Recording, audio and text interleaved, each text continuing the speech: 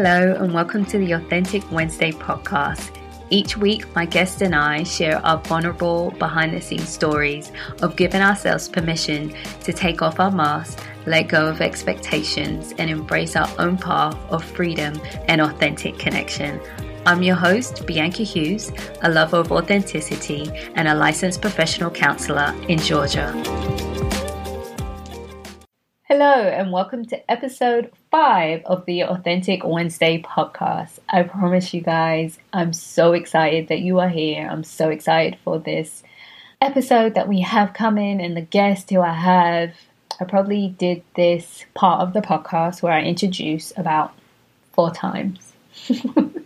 It's just all part of what happens. Nothing is perfect. When you're listening to this, it is all edited. I just want you guys to remember that. So just as we're always on authenticity and imperfections, but I just want to thank you so much for joining. My guest today is Justin Patton. His aim is to inspire social change through creativity. He believes that self-fulfillment only comes when we can embrace who we are, free from the idea of who society tells us to be. Justin is a poet and he's also the author of Poetry for the Hopeful. And I have listened to his poetry, so let's get into the conversation. I am so excited to have our guest, Justin Patton, on the show. I don't even know where to start. He has so much to say, but welcome, Justin, and thank you for being on the Authentic Wednesday podcast. Thank you for having me. I'm excited. Like I was telling you before, I knew just speaking to you briefly, you think different. So I'm excited to have a conversation with you for sure. Thank you. So I just want to give you guys a heads up. I met him at a poetry show and he was doing his poetry and he said something. He was just so raw and so honest. And one of the things that caught my attention was him saying that he used to, as a Black man, he kind of wanted to be white in a way and emulate white people, or the white man, shall I say. Was that correct? Did I say it right? Yeah. Yes. Yes. But, and just how he's evolved and discovered himself. And this, Justin, does so much discovery, which is just so awesome. So I guess just your truth and hearing that, what does authenticity mean for you? Authenticity for me is being yourself through and through. When it comes to speaking your truth, when it comes to living your truth, as in making decisions for you, more so than anyone else. I know we all have responsibilities and things that we have to take care of, but at the end of the day, I don't feel like I'm able to, for instance, I just got married. So for instance, I don't think that I could give her what she needs unless I give myself what I need. So just loving yourself and being true to who you are. And and I know that's a discovery for a lot of people. So even just seeking yourself, trying to find out who you are. To me, that's where authenticity starts. Love that. But you weren't always authentic, were you? No. But, how did you get here? Well, I didn't. And I'll say, it's an ongoing thing. It's always a struggle. It's always a battle. And I know for me, it was kind of just circumstances growing up. Like you said, I touched on wanting to emulate white people. And that wasn't anything I was conscious of as a kid. It was just one of those things growing up and looking back on it wow. And that's just comes from a product of, being raised. Of course I had my family, but I went to a Catholic school where, kindergarten through 8th grade, there was 15 Black people in the whole school. And 3 of those were me and my 2 sisters. So it was, for me, it was kind of like circumstances. I remember thinking we got done playing outside. I wish I had hair that moved when I ran, just little stuff like that. And then, even going to church, literally seeing, the photographs of white Jesus there at church. And it's almost where's, at least when it comes to religion, where are the Black people at? And it's not until you get older till you realize a lot of the stuff that you were taught was whitewashed, and you kind of had to unlearn that. So even like history lessons, the first thing we taught was, we were slaves. Like we just came out as slaves. Like there's nothing before that. And our only saving grace was Martin Luther King and Malcolm X. And actually, I won't even say Malcolm X, was Martin Luther King. And that's kind of just how we were taught. So it was just like a combination of all those things growing up. And then, of course, like the pressure of going to college, and the thing is to get a good job and just ride that job out as long as you can, make sure it has good benefits, and I did all that. I lived the way my parents wanted me to live, or whoever. I went to school, I got the degrees, I got the job, and then ironically, when I graduated, I was fired twice and laid off. So it didn't take me long to see, like, okay, I'm gonna have to carve my own path and not listen to anyone if Wow. I'm going to be a success in the way that I want to be. And that was how the spoken word thing came about, and just the writing as a whole. And so it was the firing of the job that kind of made the change, or the awareness, shall I say? That was a big part of it, because it's like, like I said, like you're taught to do all this stuff, like this, and this, and that's the way. Mm-hmm. And then you realize, when something like that happens, that's that's not going to work for me, So right, there's another way. There's another way to do it. It doesn't always have to be like A plus B equals C. There is another way. I know people look at me look like crazy when I go in the store and I ask for something. They're like, "This is not how it's done," and I'll be like, "Okay, well, you can't do this, and like, no, ma'am, we never considered that." And I was like, "Well, can you?" They always look at me like I'm crazy, because I always think of there has to be another way. There can't just be one way to do something or one way to be. Exactly. And there's so many people that go through life just like living this mundane, like, day-to-day routine. They're caught up in their routine, so they're just doing the same things every day and get stuck in that cycle. So I just have to say, you guys have to go to his website, which I will give at the end, because he's got some great writings. One of the things that I was reading about was the journey for self-love. Like, where did you find the courage to finally say, you know what, I'm going to love me? And let me see, we were talking about my Voyager interview before, your Voyager interview is good too, but you have one on your actual website, and it's called it's titled Self-Love. Yeah. I'm familiar with that. But that's it kind of started out of let me say, I use the word depression, but I think it was more sadness, because I know there's a lot of people that are, clinically depressed and they have to take like meds and anything. And I never really had to take that. So out of like a very deep sadness, and just like when we were talking about like growing up and having all these different pressures, and not seeing myself in my religion and my history and all these things, like it felt like there was a time in my life where all that stuff just kind of collided with each other, and I was just in this like complete sadness. And it was, oh man, it was nothing more than my friends and family.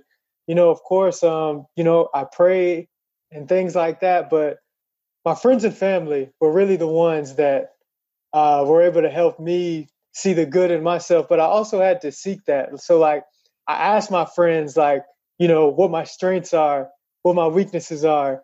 And even, one of the toughest things I remember, like I went and asked one of my friends, like, yo, am I too soft? Like, do people run over me? And, as a man, like, you don't want to equate yourself with soft, but that was one of the things I had to look in the mirror and see, like, am I letting people take advantage of me and things like that? So that's where it started. And like I said, even self-love itself is a continuous journey for me.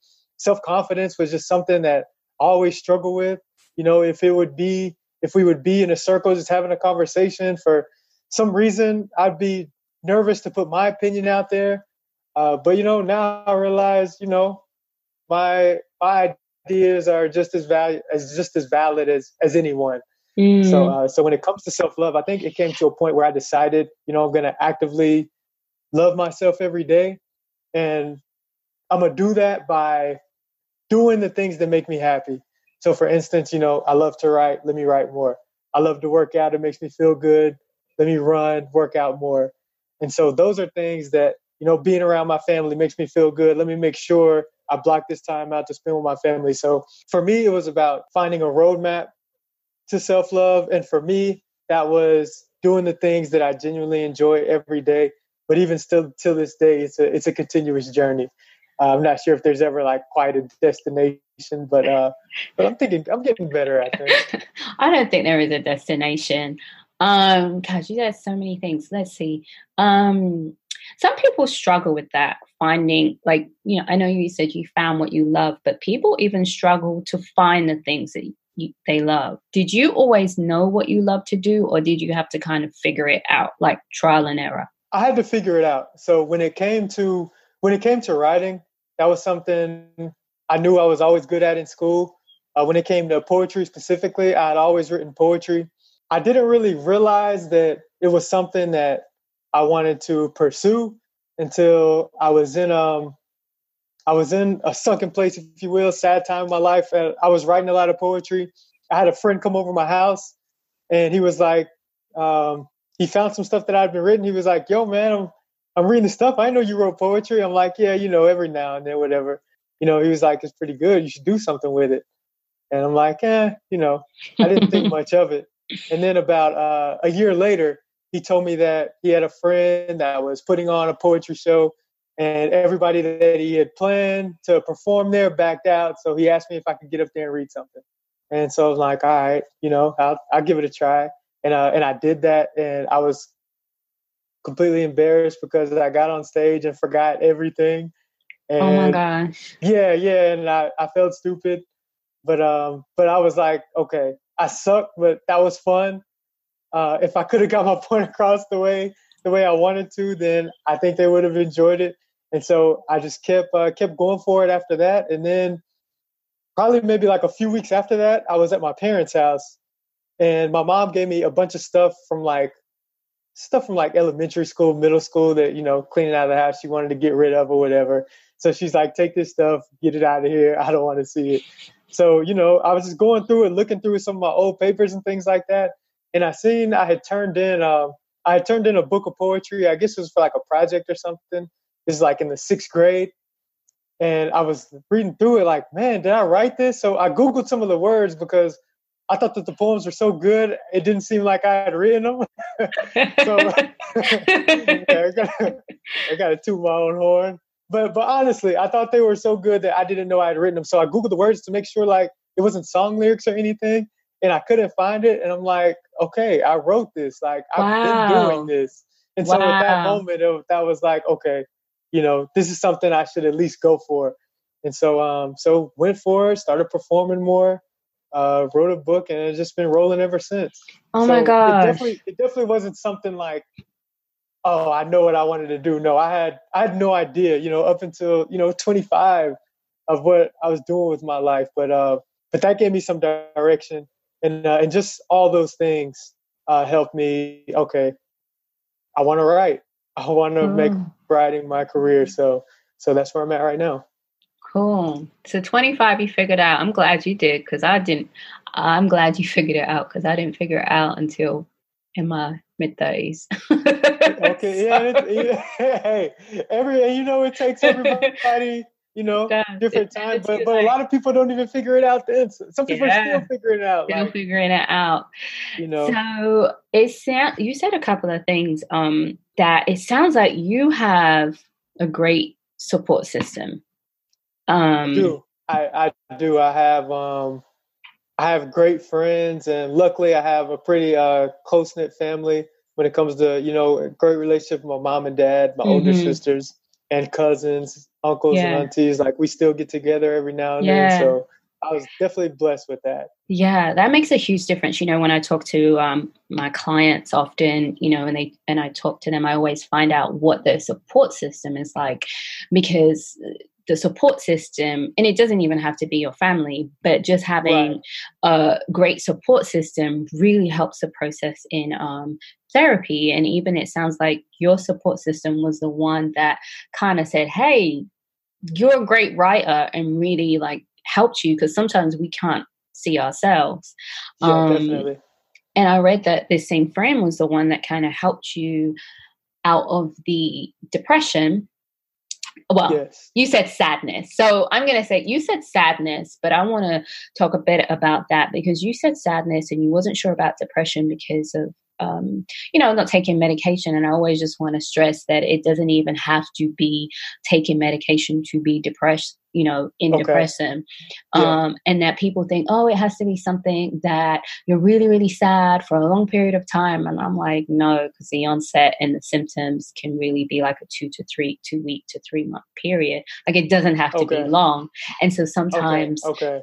we don't, sometimes as people, we don't always reach out to get the help because we think it has to be Okay. this major thing. So I'm not diagnosing you, Got you. but I Okay. just wanted to share that just for anyone who's listening, about that, because we do say sad. And I also find, especially in with mental health, especially in the Black community, it's hard to say that word depression, just Yes. because there's I agree with that.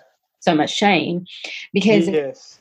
and it also led you to think about suicide, right? Your sadness. Yes. Yes. What And happened? it was really just, I felt like the spirit of death was just in the air at the time. Like at the time I had my grandmother, my uncle, one of my aunts all die in the same month. And that was just a rough time for my family. My uncle kind of died unexpectedly. My grandmother, my grandfather, her husband had died probably like a year before. So just for the whole year, she was already just like outside of herself. Like to me, she was already gone mentally. Once her husband died, it was like, Mm, a piece of her died. But even still, they were all kind of unexpected deaths, and they all happened at the same time. And during that time, I was just having a tough time. Like I said, just trying to figure out who I am, just trying to carve out my place in the world. And I felt worthless. And mm, I felt stepped on. I feel like I was trying a lot of different things, and I just wasn't seeing any success in anything. And I mean, even I was in college, but that still wasn't even like, I mean, college for me was always like I knew I was going, so I didn't feel like big accomplishment just being there. But just being broke and just struggling, and it was just a tough time during that yeah, time. And like I yeah. said, having a lot of family members die at that time, just the spirit of death was just kind of just in the air, I felt like. And so I went and I bought a couple bottles of cough syrup because I had been drinking that a lot to help me get to sleep. And I'm like, okay, if I just drink this bottle, let's just see what's gonna happen. And I drank the bottle. I drank the first bottle, and God, I don't even remember how I felt. But but I was just laying on my floor, and I didn't have enough strength to drink the second bottle, so I just went to sleep. And I just felt like crap, and that feeling lasted, for a couple of months at least. Wow. Um, yeah, so Did that was anyone know? probably Did anyone know? no, no. I didn't tell anyone. Even up until the interview I did was the first time that I'd shared it. And really that was the first time that I'd sat back and contemplated on it, like, wow, that was a time in my life where I seriously thought about suicide and taking my life because I didn't think anyone would care. Wow. So you didn't tell anyone because you didn't think they would care. I didn't tell them because I didn't think they would care, and I didn't tell anyone because I didn't want anybody to I didn't want to become like a charity case. I didn't want people calling me every second to see what's going on or anything like that. And I just felt embarrassed. Like Mm-hmm. I always know like it's people that have it worse or whatever, and I'm like, maybe maybe my problems are perceived as that bad, but to me, it feels like I have no purpose in the world, and Wow. so it was almost like, what's the point in being here? Wow. It just makes me think about all the thoughts that were going on and all the stuff that you were telling yourself. But how much of that was actually true, that nobody cared, or, you would have been seen as a charity case, or you had no purpose? I was kind of going through a period where I was drinking a lot and kind of experimenting with drugs. So there were a lot of things kind of playing on my mind. It just wasn't, I didn't have much clarity at that time just Okay. because, I was rarely sober. So, Um, so there were also a lot of outside factors, I think, that were giving me that anxiety and fuel on the fire, I would say. did alcohol become your friend? Alcohol was my friend, um, amongst other things. Amongst other Um, things. Hmm. amongst other things, definitely alcohol. A few drugs here and there, but yeah, alcohol was a big thing. Mm. What was you seeking in alcohol? I guess just an Okay. escape from reality. Yeah. Um, it kind of, I guess it makes you, just makes you sedated. Mm. So you feel less. And I had just gotten to a point where I just didn't feel anything. I didn't feel emotions. I wasn't too happy, wasn't too sad, wasn't too angry, I wasn't anything. I was just kind of numb to everything. Yeah. Yeah. And so now, even in my relationships where, I might, I might argue with my wife, as we all do from time to time. And she's like, God, your emotions are, whatever. And I'm like, okay, well, I understand where you're coming from, but I remember there was a time where I didn't feel anything. So I'd much rather be a little bit more emotional than normal than being numb like I was. So Yeah. so Yeah. yeah, I just remember being completely numb to everything. Wow. I saw you even wrote a poem about that too. Just Yeah. about the alcohol and coming through that and things like that. So you guys should check that out because I did listen to that. It was really cool. Okay, thank you. You did your research. I appreciate that. Yes, yes. That's awesome. Know who I'm talking to. Yeah, Um, that's awesome. One of the things, and I'm wondering if this came into it as well, because you wrote a really good blog on porn being sex education and for you and the different things, how porn impacted you. Was that still an impact during that time as well, or had you overcome it by that time? I wouldn't really say I'd overcome it, but it wasn't a thing at the time. Okay. Um, yeah, it wasn't really a thing at that time. Okay. I loved what you talked about, that porn was your sex education, which is like total crap. Like, Yeah. Tell me about it. the worst thing ever because it's so not real. And so Yes. there is so many different conversations around porn. And I was just reading your whole blog on it, and I definitely think that's another good one for you guys to read. And someone had said that, the world's so sexualized, but yet we don't openly talk about sex and we don't openly always talk about porn, the impact of porn, Right. the addiction of porn. And one of the things was Right. right. And one of the things that was really, really interesting was that you read that how it kind of took away your confidence to talk Oh yeah. to talk to women, Oh yeah, which was absolutely. really interesting. Can you tell us some more about that? Yeah, sure. So, my parents, and no knock to them. I just think they come from a different era. You know, I'm sure that, their parents didn't talk to them about sex. So I never really had, sex dialogue with my parents. Like I said, no knock to them, just because I don't think they come from the era where, that was something that we were having conversations in our household. And so, I didn't really know anything about sex other than what I heard in rap songs, what people were talking about in school. And then, of course, I grew up when the internet came around. So, porn was, with the internet came a lot of porn. And so that was kind of one of my that was kind of one of the things where like I cleared, okay, that's sex. That's one of the things I understood, okay, that's what sex is. And so, I'm seeing guys with like these, 12-inch penises and like these ridiculous, like these ridiculous fantasies going on these videos. So in my mind, that's what sex is. Girls screaming, going crazy, and maybe it is for some people, but it's like this completely like fantasy version of what sex actually is. To the point where physical things. Like I said, I'm seeing all these guys with these massive body parts. So I'm thinking like, oh man, that's how that's how it's supposed to be. So how can I live up to that? So yeah, that lowered my confidence talking to women. Like I was very timid just because like I didn't think I could live up to what I thought sex was supposed to be. And wow. that carried on for a while, like pretty much like almost towards like the middle of college, like towards the end of college. Like that was a big thing.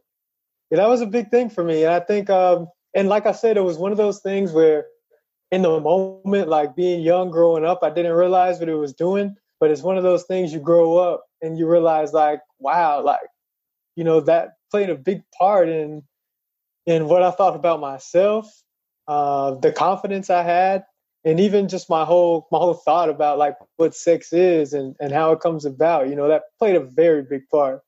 And wow. and I'm sure I'm not the only one with porn more accessible now. And so in that article is definitely a conversation I wanted to bring up because I feel like even now still no one really is talking about the effects of porn on young people. So I know it had a big impact on me. Yeah, I know the, the impact it has on the brain, being a, therapist and, when it comes to addiction and the patterns and, of course the dopamine, Right. because, sex is a natural thing and a pleasurable thing, but when it becomes distorted, that's the challenge. Right. And then it is natural. I think someone also said, I was at a training and they actually said not to call it porn addiction because it was I think it was more of a disorder. It's kind of like eating disorders when you think about we have to eat and it's like we also have to have sex. As to say it's an addiction, to say you have a food addiction, it's kind of difficult because you have to eat. You can cut away alcohol and you can cut away the drugs. So I think it was sex addiction, but so with also the porn as well. So it was I know it distorts the brain, and that's where you begin to get the pleasure from. And I also like because you put women in there too, so women also have challenges with porn. So I appreciate that you put that in there because women do watch porn and do also struggle as well with that, and then have this expectation. Right. So I just want to talk about the women too, and I was just going to talk about the men. Okay. But I never really considered or realized the impact that it would have on the confidence. And so it was interesting because I also shared a post recently that, sex is not a performance. Mm-hmm. It's an experience. And it sounds like for you were putting it more on, performance. Absolutely. And attaching like your sense of worth to, which is very normal for men. Their sense of worth is attached to, sex and into jobs, and just like women in relationships. So it sounds like it really impacted your sense of worth and kind of like also distorted that based on performance. Right. Yeah, absolutely. And if you could perform or not is sounding like, is definitely. Wow, that's crazy. Yeah. And I haven't, like I said, like, I know I'm not the only one. No, you're not. You're not. So I just wanted to put it out there, like, that's the impact it had on me. How did you overcome it? For those people who are not the only one and are listening and are like, well, okay, well, what do I do next? Because if I'm putting on, people who are putting their confidence on their comparing themselves to porn. Right. For me, I overcame by talking about it, by writing about it, by putting it out there. Um, and then, I start to see people, oh, this is a thing. Like, people are talking to me about it, and I was more open about it. And so when you have something that's been behind closed doors for so long, and then you put it in the forefront for other people, and so other people know what's going on, so they're able to hold you accountable and things like that, then it becomes like it's not like a taboo thing. Because I think a lot of things we do behind closed doors, it's like it's enticing because it's like it feels good to do something that we're not supposed to be doing. So, so we're kind of just attracted to that. But like I said, putting it out there, like how I feel about it and my experiences and sharing that kind of makes it less taboo. So that kind of helped me like Wow. kind of get over it. And then just that awareness of like, wow, porn was my sex education. Like being aware of it was the first thing for me. And I'm not even Wow. sure how that came about other than, I do a lot of reading and things like that. So, I mean, I'm sure it came like through some book or something like that. But yeah, that awareness is where it started. And then as more I talked about it, the more I put it out there, it was kind of like, yeah, and it just kind of like faded off. So Mm. Who did you talk about it with first? myself, if if that's a thing, like Ah. I wrote about it and I put it in my book, and my editor, the guy who had first read my book, he's probably the first one I talked about it with. We talked about how that was an interesting perspective, and he hadn't heard it put like that before. So I think he was probably, and he's my best friend as well. So he was probably the first one I talked about it with.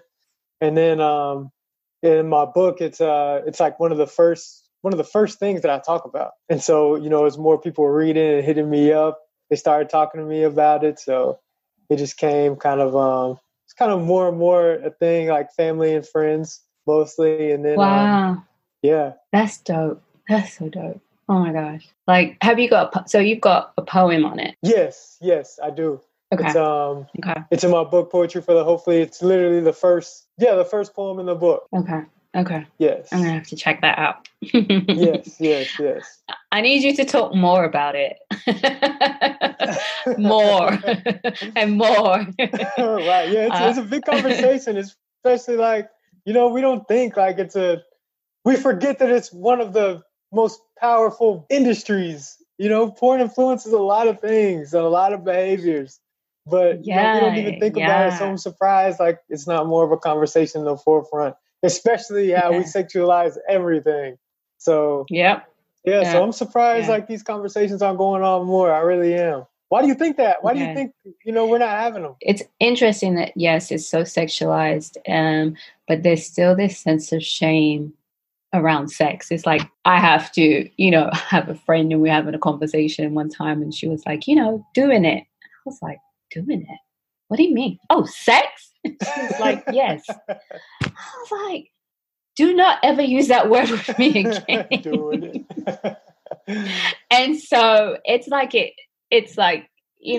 can't be spoken. Okay. And I think, what you said is your parents didn't teach you, but if you're, if we think about, I even think about myself, it's like, well, just wait. Don't be quick. Just wait. Right. That's it. When you go into school, it's talked about, okay, sex is more talked about on being safe, and this is how you have babies, right, versus this is an experience that is pleasurable. Like also for me as a woman, we're not talked about being a sexual being.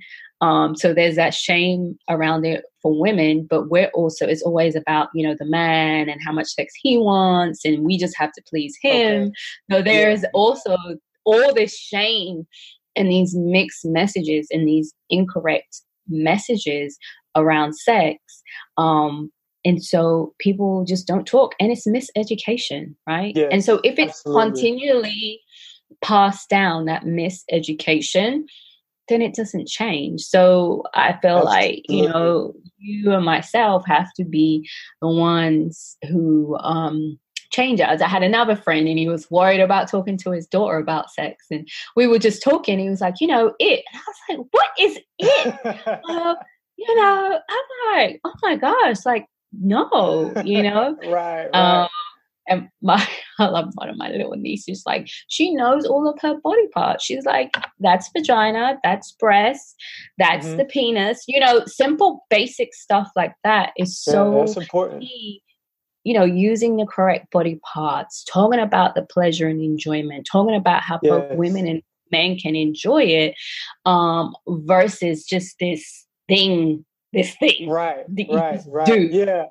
Yeah. And so, and I think so it's just changing the language and being brave and courageous and being open about it, because everyone does it, and that's how we got here. So why are we not talking about it? Exactly. Yeah. And you mentioned shame. And while I'm thinking about it, I grew up Catholic, so it was a sin to have sex before marriage. So I think that's one of the things as well. Like, it's seemed as shameful, just having sex before marriage. So I think that probably plays into why people don't talk about it as well, especially like the more religious. Yeah, definitely. And I don't think sex is talked about like it's just sex is a sin. Like, no, it's, this pleasurable thing that God, because I'm definitely, a Christian myself, and it's a pleasurable thing that God has created. Do I believe in sex before marriage? Me personally, no. Do I understand that everyone else has sex before marriage? Yeah. Do I have a problem with it? That's your choice. That has nothing to do with me. Right. And so I think you have to separate the two. There's this thing of the church and the sex is before marriage. And, if you believe that, okay, but sex is not a sin. Right. It's two different things that we're actually talking about. Right. The sex before marriage and then sex itself. Yes. And I think that within the church, they get caught up as the same thing. Yes. And so, but everybody's in the church is having sex anyway, because you don't talk about it. Right. So it's like, and I think people believe if you talk about it, that people are going to do it. Yeah. And just talk about it. Exactly. Yeah, we need to. It's important. It's important. People need the education. Yeah, they do. So that's what I think. Yeah. Shame and just being open. And I think that's why, me and you were having this conversation, why I do this podcast, is that when we're speaking our truth, like you talk about, when we're being authentic, then we begin to have these real conversations and things change. Exactly. We're no longer hiding, and I think there's something that, when we stop hiding, which it sounds like is some of the things you've done, I know I've personally done, once we stop hiding and speaking our truth, as hard as it is, then that's when we become more open, and that's when, change is made. I think, as you can see, you speaking your truth is when change is made. So, absolutely. So that's the purpose, at least. So, so, gosh, it's such a good conversation, and I almost got to wrap up with you. So,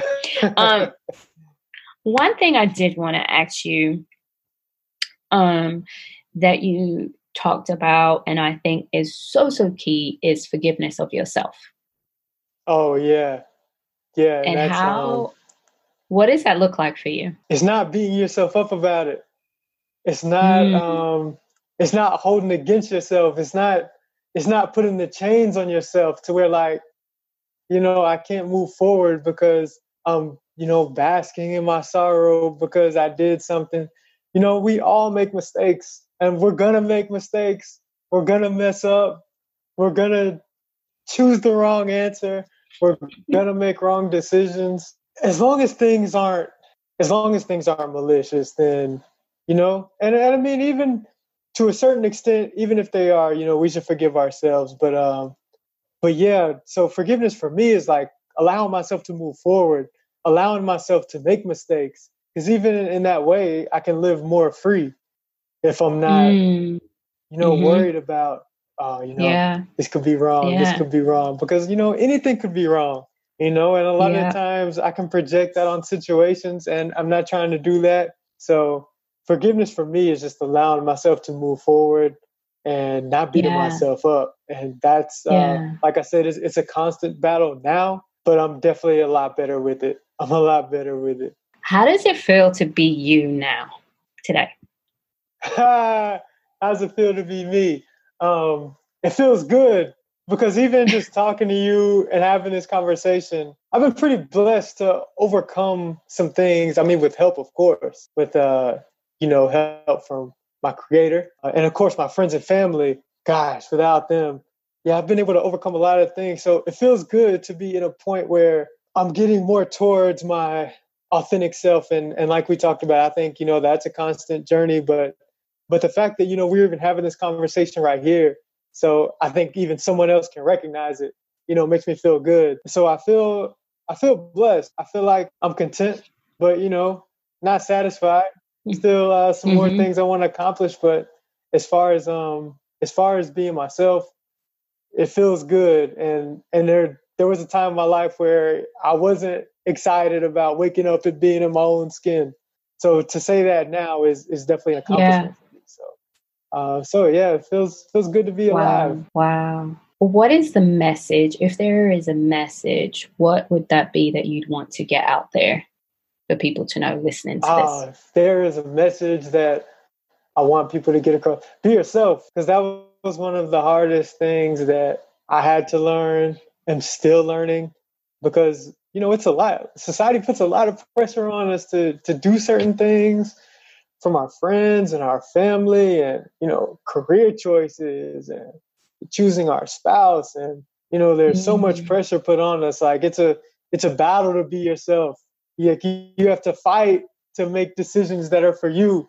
But when you do that, people recognize it, and the right people start coming into your life, and good things start happening, because I feel like you're telling the universe, like, I want to be myself. So I feel like the universe will help you with that if that's the truth that you're living in. Yes, I love that. Cool. Thank you. So, one last thing, do you have any resources that you would like to share that have helped you along the way? Any videos, podcasts, any books that you've read that have helped you? Oh gosh, there's been a lot of things. Let me see. I'm big on Paulo Coelho, The Alchemist, of course. But my favorite book by his is called Warrior of the Mm, Light, and okay. that's a book that it's kind of a resource for me even now to go back Okay. and yeah, what it really means to be yourself and walk your own path, so to speak. Okay. Um, let's see what else. Okay. Let me see. Oh man, there's so many things. I still go to church every now and then just to make sure I'm getting the word in, and I just think it's Okay. important for you know for a group of people to be worshiping. Okay. For one cause. I think there's power in that. Um, so of course, trying to find the spirituality that works best in your life, whatever that may be. Praying is big. I meditate. That helps a lot. Being centered. Let Mm. me see. Oprah, Super Soul Sunday. she got me straight with a few interviews. Um, and oh gosh, if you wouldn't ask me, I could think of like a million books. But let me see. I'm big on music. So there's Mm. a lot of good artists. Gave me some good wisdom out there. Common is one of them. Like a lot of his stuff. But yeah, anything that's for self progression, self help, Yeah. things like that. I'm pretty Okay. much for it, and I'll give it a chance. So, and now your podcast will be Oh. on my list Thank now you. of one of the things to Thank help you. me and give me insight. My last question would be, where can people shower you with love? They can shower me with love on my Instagram at I am Justin Patton. Like a picture is cool, but if you send me a message to tell me that you like something that I posted or something, that's always important. Let me see all my blog posts on Medium. You can just go to medium.com and type in Justin Patton, and you'll see all my articles. YouTube, Justin Patton, spoken word, whatever, search that. Like my videos, share those. Um, Let me see. And also my Instagram, I'll be posting dates to where I'm performing. So coming out to a show is a big thing. If you're in the Atlanta area, and also hopefully I'll be coming to a city near you. So all those things are a good way to find me and show some love. Okay, wonderful. So all of that information is also going to be put in the show notes so you guys can contact and reach out to him and go listen to him. I've definitely heard him and he is amazing. Thank you. Thank you. So thank you. You're welcome. So thank you so much, Justin. And we'll meet soon again, yes, I hope. Yes, hopefully. Thank you, Bianca. I appreciate it. You're Take welcome. care. In this episode, we discuss suicidal thoughts and depression. If you or someone you know is experiencing suicidal thoughts, please call your local emergency number or go to your local hospital. If you or someone you know is in need or seeking mental health services for things such as depression, please contact your local mental health service provider in your country. If you connected with what you just heard, please subscribe, rate, and review the podcast. You can stay connected by following our Instagram, Authentic Wednesday Podcast, and visiting our website, AuthenticWednesday.com. Remember, authenticity is a journey, not a destination.